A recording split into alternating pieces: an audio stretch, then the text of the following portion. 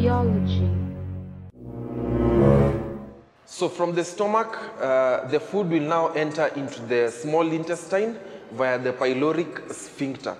So the food will enter into the first part of the small intestine, which is referred to as the duodenum. So the first part is called the duodenum, as the second part of the small intestine is called the ileum. So the chyme gradually is released into the duodenum on a period of about 3 to 4 hours, whereby this enables the duodenum to work on a particular amount of food at a time.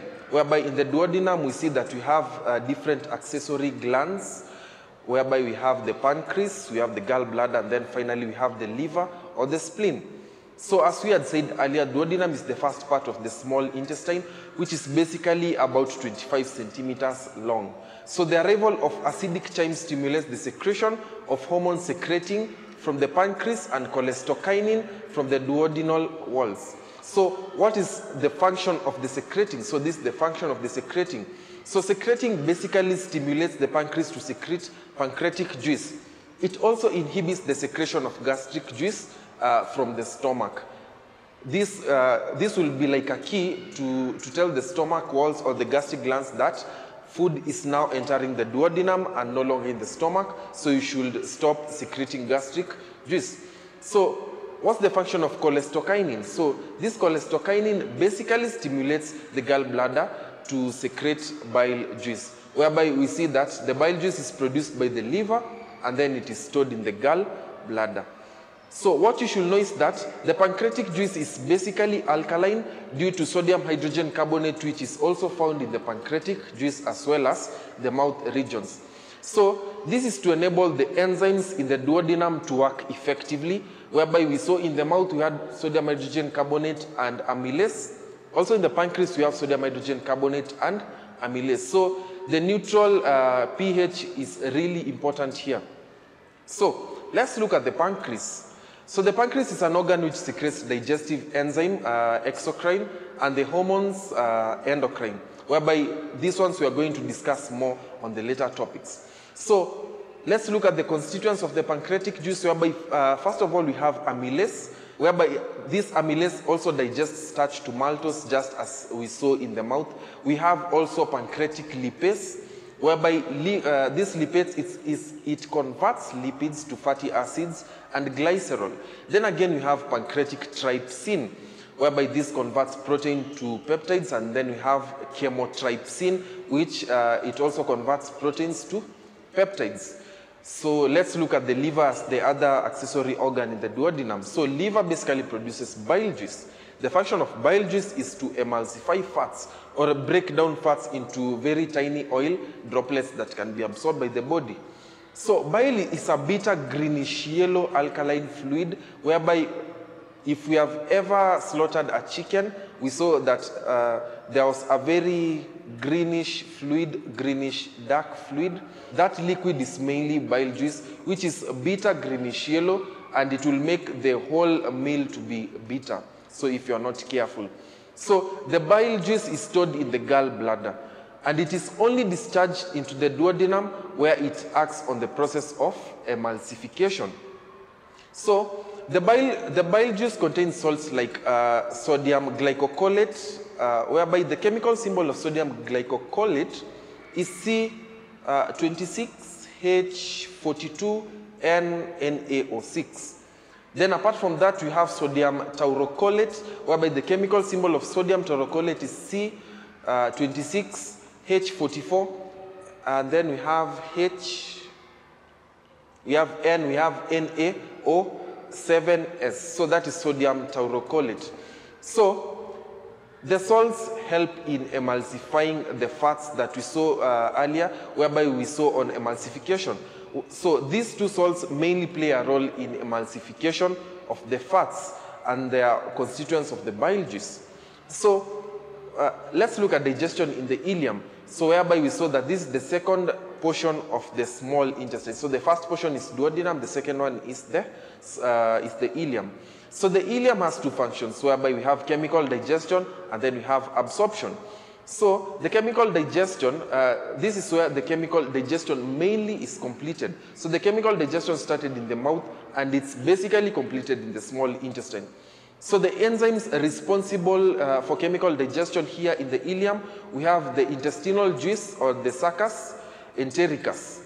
So the intestinal juice or succus entericus is secreted from the glands in the walls of the crypts of Leibacun. So the crypts of Leibacun are the ones responsible for secreting the intestinal juice containing different types of enzymes. So there are also the Brannus glands secreting a mucus-rich alkaline fluid. So you remember in the stomach we said that we had the goblet cells secreting mucus, while now in the small intestine we have the Brannus glands that secrete the mucus as well. So the secretions are stimulated by the arrival of the chyme in the small intestine. So the intestinal juice basically contains 5 main enzymes, whereby we are going to look at them. So the first one is lipase, whereby this breaks down lipids to fatty acids and glycerol. So we also have maltase, which breaks down maltose to glucose. We have sucrase or invertase, which mainly breaks down sucrose into glucose and fructose. So we also have a peptidase, which mainly breaks down peptides to amino acids, and then we have lactase, which breaks down lactose to galactose and glucose.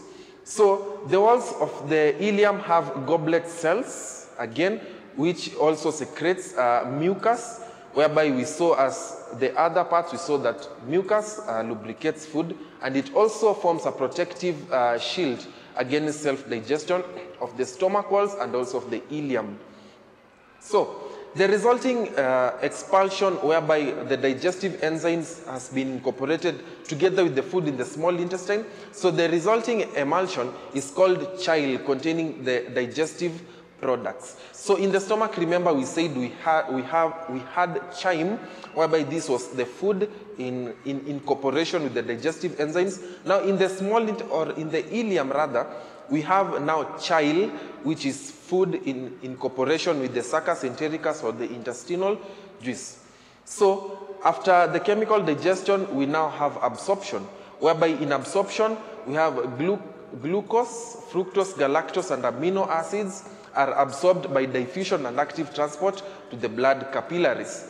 So the capillaries mainly merge, forming hepatic portal vein, transporting the nutrients to the liver. So after absorption, the nutrients first of all are transported to the liver, whereby we see that fatty acids and glycerol are absorbed to the epithelial cells of the lacteals. So the lacteals merge into lymph vessels that transport lipids to the body. So the oil gives the lacteal a milky appearance, hence the name, their name lacteals. So the substances like water, alcohol, soluble vitamins, let's say maybe vitamin C and vitamin B, are and some medicines, like maybe for example if you take a painkiller, are mainly absorbed into the stomach and the duodenal walls. So substances which are not absorbed are passed to the large intestine or the colon.